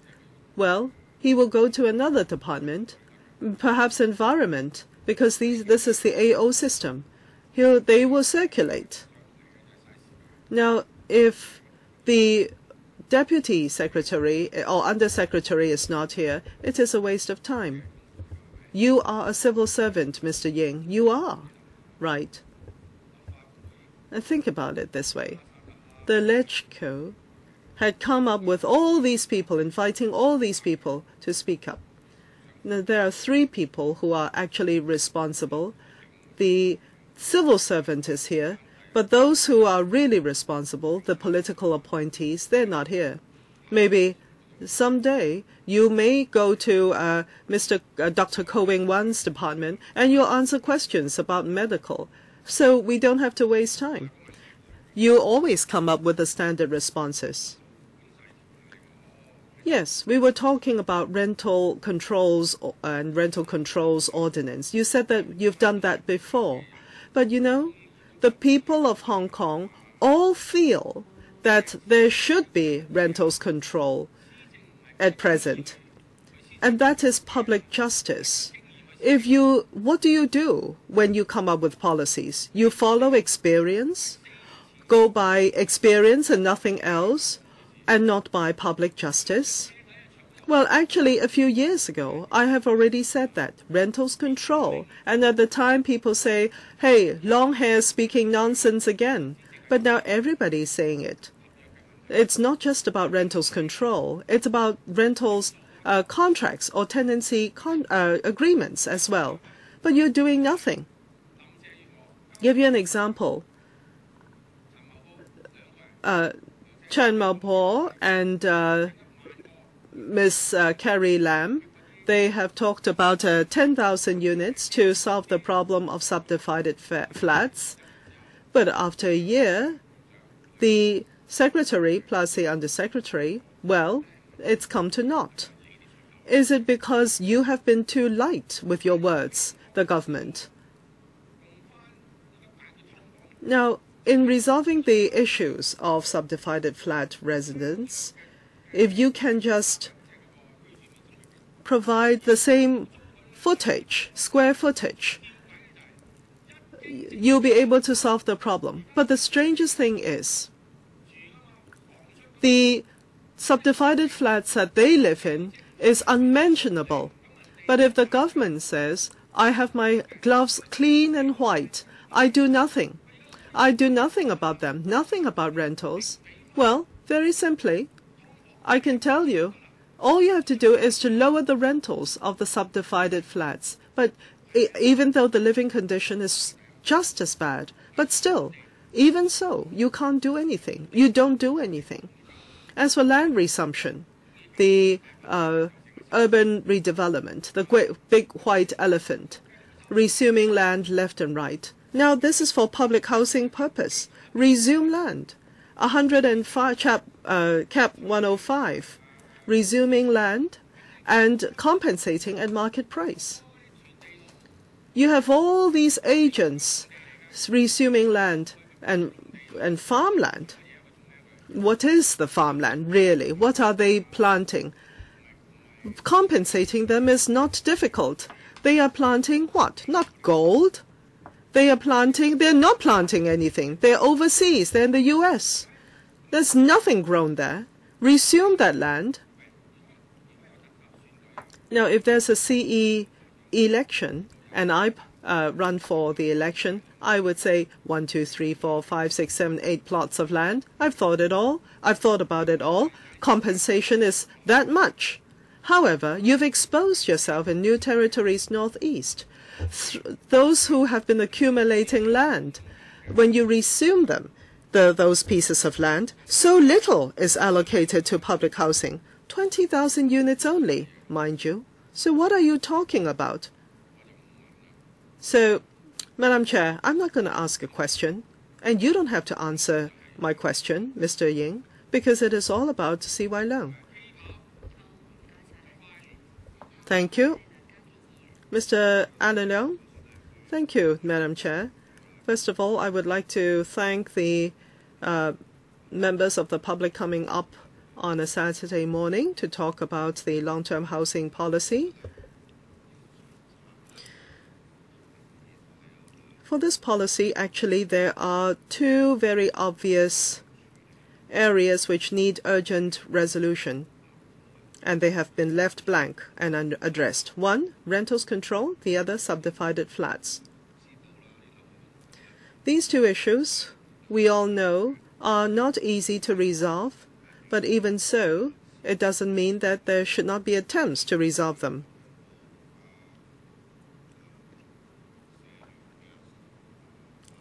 I heard Mr. Wong Chi-wai from the Alliance of Social Services, who was very concrete in his suggestions.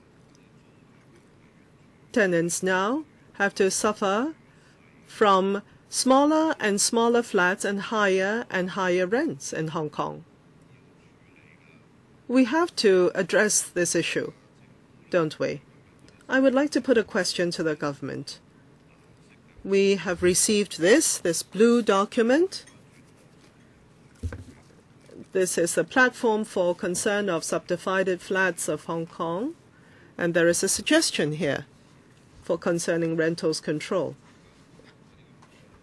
Actually, in the past, we have, in this direction, discussed with the Permanent Secretary at different venues. We're not going back to the 2003 of comprehensive rentals control. Even for those who are in support of rentals control now, are not trying to reinstate 2003 measures, but rather to be focused concerning certain types of residences, especially for grassroots units, to come up with rental controls for those. So this is not comprehensive, but rather focused. I don't know whether the Secretary had the time to look at the blue paper. It talks about those that are less than 30 years of age and rent out units. That suggests the 1-year tenancy agreement and 3-year term and a lengthening of the terms by the tenant unless under special circumstances the flat owner is bound to extend the agreement and terms. I would like to know whether the government had considered this, that is, focused, progressed rentals control. Mr. Secretary? Yes, I was answering the same question concerning rentals control, and Mr. Leung's question just now. I can address the rest of my answer now. In the past, actually, this has been raised, rentals control, and we have done our studies. I have mentioned in July of last year, coming to the panel, I have introduced a rather long paper reviewing the Hong Kong experience and overseas experience in this. Overseas experience include a lot of different modes. Mr. Leung talked about the mode other people in other countries have tried it. We've looked at other people's experience and academic analysis of these modes and experience. We feel that there are a number of problems. I do not have time to explain them all here. If you're interested, it is in the paper, July of last year to the HA. It's a lot more detailed. And also in the long-term housing policy, we also try to, in Chapter 6, summarize the factors concerning rentals controls. There may be a number of ramifications which are negative, we fear, and as a result, we are not in favor of rentals control in resolving the issues. You have a follow-up question, yes? You have less than 1 minute. Concerning this 30-year-old buildings, focusing on these buildings, I don't think it is that big a problem. Can you perhaps respond to this blue paper suggestion, Mr. Secretary? Yes, you've just looked at it, is that right? Yes, it's just been tabled, this paper. But for this suggestion, not exactly the one here, but similar suggestions, we have considered before. But overall speaking, we will have to consider the impact to the market and the impact on those who we want to help. And the analysis result is that it is not helpful to them. Dr. Chung Chiu-hong, thank you for coming up to speak to us. The more you speak, the more I feel that the government is not sincere in resolving the problems. 2015 now, it is. For all economic indices in Hong Kong, we are a very rich city. C.Y. Leung and the present government, before and after coming into position, they have mentioned that housing is the most important issue to be addressed. But in fact, housing is getting more and more difficult. Rentals, residential prices or property prices are rising and rising again. And the very creative solution seems to be subdivided flats. I think this is something that Hong Kong should be shameful about. It is unique to Hong Kong. And in 2013, the Long-Term Housing Committee had done their studies. There were 67,000 units or so in 2013. And at the promulgation of the report, within a short 1.5 years or less, the subdivided units had increased 30% to over 80,000 units. These are government statistics. I do not know what the attitude of the government is. There are more and more subdivided flats in Hong Kong, let alone property prices. Let's talk about the people who live inside these terrible environments, unsafe, unhygienic. I see a lot of them. And lately, there have been $2,000 rentals for subdivided toilet units. That is, in the toilet, there is a board for sleeping space. That's what we're talking about. Let alone rentals.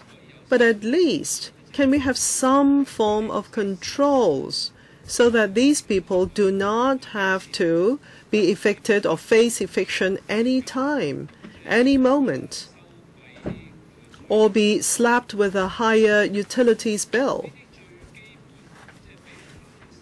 So this kind of abuses, and some of them don't even know whom the flat owner is. And very often, there is no tenancy agreement. There must be something you can do.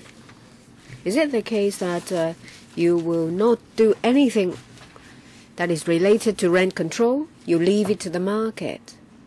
And the result is this freakish situation.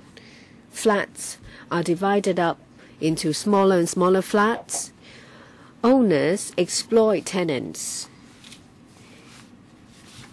Is it the case that the government has no responsibility? And when a building collapses, you blame it on building safety. And when there is a fire, you blame it on the hawkers. And how many more problems do we have to see? Can I hear from the government?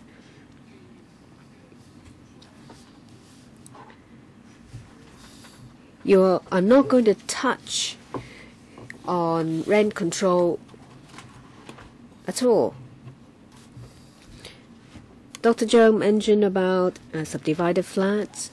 We said that we are concerned about this. In 2013, the LTHS Steering Committee conducted a review. We followed this up and we asked the Census and Statistics Department to conduct a study. Under future housing projection, subdivided flats will be an area that we will keep an eye on. When it comes to housing supply, there is the public sector and the private sector. For private sector, under the LTHS, we will endeavor to increase supply in the coming 3-4 years. Mr. Ying, I don't mean to be impolite by interrupting. I was talking about rental arrangement, tenancy arrangement about these subdivided flats. It's very unreasonable. Real estate agents represent owners very often. There is not even a tenancy agreement. There is no rules or regulations. Shouldn't you at least regulate it? Next, Mr. Lee Chok-yen, 3 minutes. A lot of my questions have not been answered, especially about singletons and rent control. We're not happy with the answers at all. So I now would like to give him some time to answer questions. What about singleton non-elderly applicants? And I think this is a new system that is actually meaningless. It's a scam. Well, people have to wait for 5-7 years. Can you at least give us a timetable, say, for example, 4 to 5 years, extended urban areas, how many years? Mr. Ying.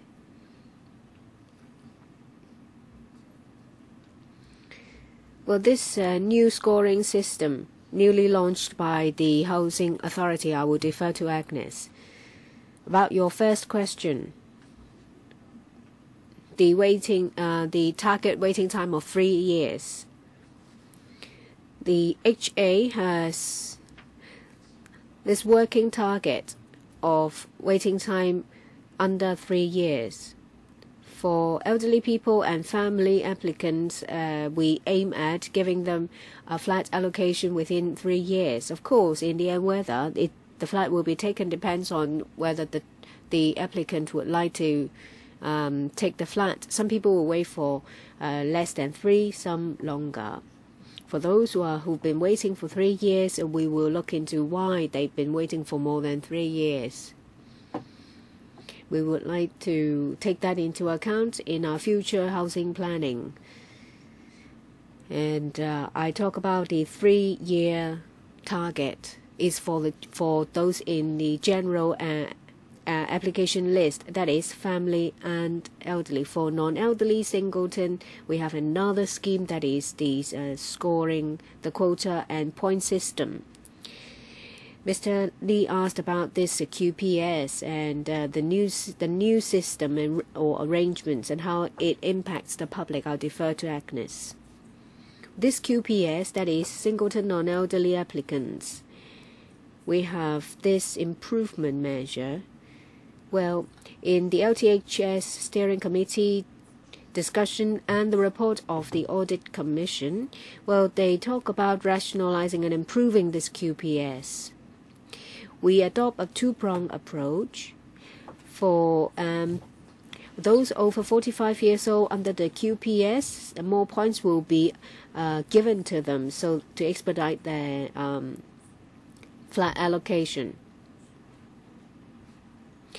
Well, for some people, they are no longer eligible the longer they wait in the queue. Sorry, your time's up. Second round, Dr. Fernando Cheung. I'd like to ask the government, what's your stance when it comes to tenancy arrangement for those living in subdivided flats? A lot of them don't even have a tenancy agreement, and the real estate agents act on behalf of flat owners. Some of the tenants are asked to leave with period that is shorter than 1 month, and there is an excessive charge on utility fees. Will you mandate all tenancy of subdivided flats to be covered by a proper tenancy agreement that are stamped? Mr. Ying. We're all concerned about subdivided flat tenants. Well, for those living in subdivided flats,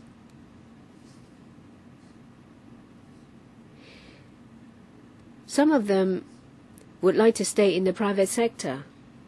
Well, we would like to increase the housing supply in the private sector. There will be about 60,000 units in the private sector. Well, please answer the question, Mr. Ying. I am trying to explain the situation in my way. Well, we have till 4 o'clock. I'm sure the same question will be asked in other sessions. So can you give a direct answer to Dr. Cheung's question? You only have just over a minute. Yes, but first let me tell you this. There is one area that is very important. We aim at increasing the supply in private sector. In 2013 survey, half of the people living in subdivided flats are PRH applicants. If we can increase the supply of PRH units, those eligible applicants will have a chance to live in PRH units. As to other ways to help tenants in subdivided flats, well, there are different types of rent control proposals. All in all, they are rent control by legislation. And if I'm going to elaborate, I will repeat myself. As I said, we have carefully studied this issue, and there was a panel paper, and there was also a discussion in the steering committee of the LTHS. You still have 10 seconds. Answer Dr. Cheung's question about tenancy agreement. Well, there should be a compulsory tenancy agreement. Well, as I said, that the legislation to mandate certain arrangements has been studied by us. Just now, Ms. Wong said that in the LegCo, there was a discussion about the QPS. In the last meeting, we asked the THB to give us an information paper about the people affected by the new arrangement. Well, say, for example, under the original arrangement, they would have been able to go through the means test within 1 year. But under the new system, the time will be deferred. How many people are affected? We're still awaiting your information paper. Please give it to us as soon as possible so that we can follow this up. Well, the first session has ended. The next one will start at 11:20. Thank you.